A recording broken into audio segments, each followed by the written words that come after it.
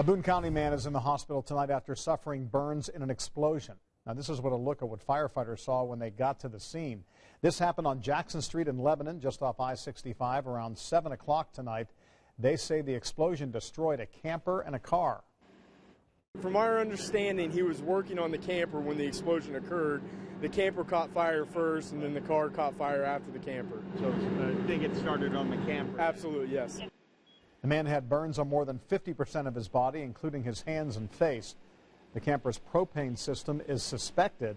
A neighbor who lives down the block said the explosion shook his house.